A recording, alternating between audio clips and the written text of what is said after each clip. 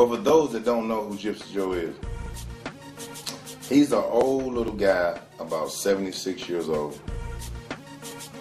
And Gypsy Joe was probably over when gas was about 12 cents a gallon. He was a star way back in the day. Way back in the day. Back during the time where he probably tag teamed with Moses and Jesus. He was way back there, dog.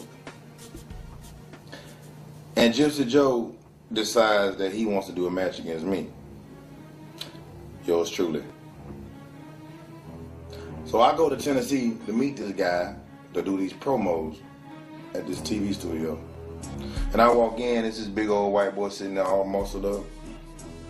Then there's this little bitty white dude sitting there. So I walk up to the big guy. I'm like, what's up, man? I'm Jack. He said, what you calling? I said, well, you're not Joe? He said, no, that's Joe right there. So I looked at him. I'm like, okay, they playing with me. But he said, no, I'm Joe. It's okay. So I go to the promoter. I said, so what you want me to do with this guy? He said, have a match with him. He's hard as nails. He's tough as leather. I said, bro, I can't do but one or two things with him. I said, I can either beat him to death or go out there and do a comedy match and lose dollar value in my name. He can take anything you dish out. He's tough as nails. That's okay. So I go to the show, and it's just country hicks, rednecks, no teeth, stinking, no shoes. I mean, it was disgusting. And I'm usually accepted as the good guy. But in Tennessee, if I came in there with some angel wings and a halo, I'm not going to be the good guy. They won't let me. So when I walked out, I knew I was in for something. When, you know, sometimes I take my bandana off and throw it in the audience. Well, I threw it in the audience and they threw it back. They didn't want it. They didn't want no part of me. So now New Jack gets in the ring. Gypsy Joe comes out wearing his pink tights and little panty things and his nice little pretty coat. And his hair that's blotted and splotched. And he got little, it won't even dye no more. It's just gray, and then his bald head spotting it. You know.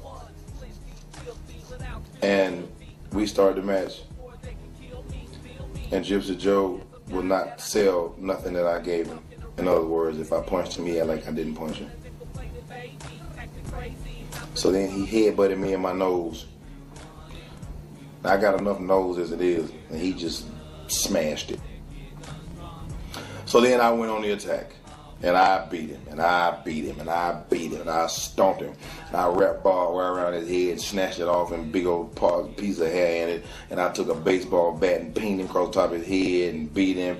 And then everybody in the audience was calling me the N-word, and I was putting that whooping on Joe like it wasn't going to be no tomorrow. The promoter came out and stopped the match. He said, I'm stopping the match due to unnecessary roughness.